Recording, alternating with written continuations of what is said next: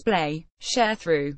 Soompi.1x1 BTOB's Changsub visited his alma mater and delivered a scholarship of 10 million won, approximately $8,827.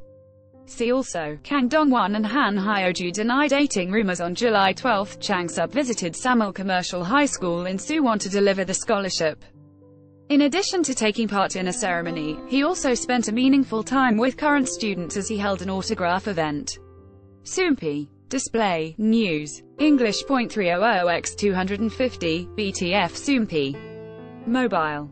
English. 300x250, ATF Changsub said, "I couldn't have imagined this when I was in school. It's an honor to be in a situation where I'm able to deliver this scholarship for the younger generation of students.